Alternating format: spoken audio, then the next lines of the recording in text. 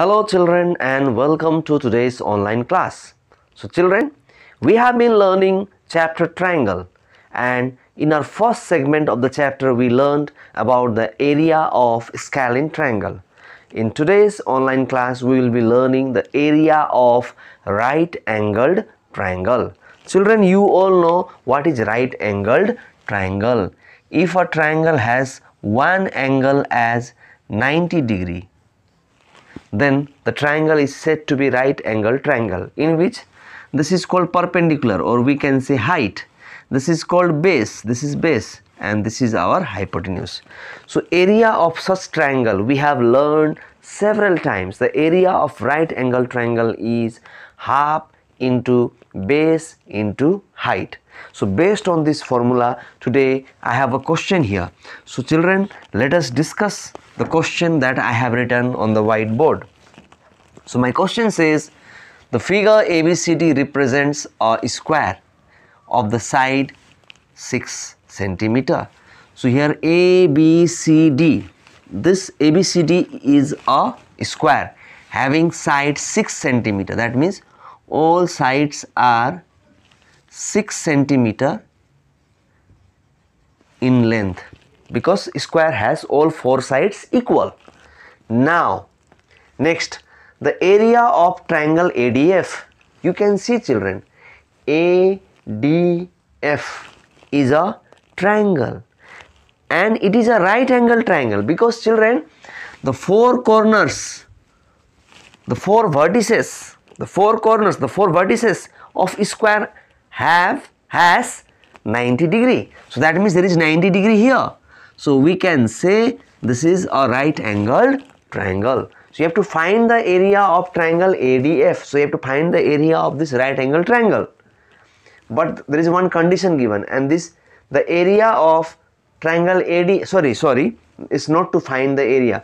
The question says the area of triangle ADF. So this ADF is 1/3 of the area of the square.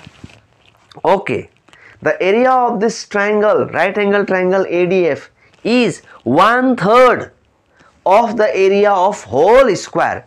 So whatever is the area of square, its 1/3 is the area of this right angle triangle ADF.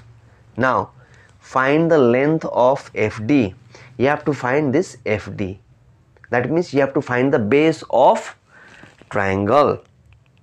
But height is given. Height means perpendicular is already given. Now you can say where it is given. No, it is given. How? Because AD is one of the side of a square, and square all sides are equal, 6, 6. That means CD is 6, AD also is 6. So that means AD is given. Who is not given? Base. FD is not given. So let us follow a technique. So let us begin our solution. Children, here the area of right angle triangle is connected with the area of square. So let us begin from area of square. You can write area of square equal to side square, or side into side, or edge into edge. Edge also we say. Okay, let me write side into side. Side of a square, 2 times we have to multiply. Side of a square is 6. That means 6 into 6, 36. As it is given in centimeter, so we will write centimeter square. Now therefore the area of triangle ADF, the area of triangle ADF is 1/3 of the area of square. That means you multiply by 1/3. 1/3 means 1/3. You have to multiply with the area of square. Then whatever answer will come, it will be the area of triangle ADF. So you can cancel. Our answer is 12 centimeter square.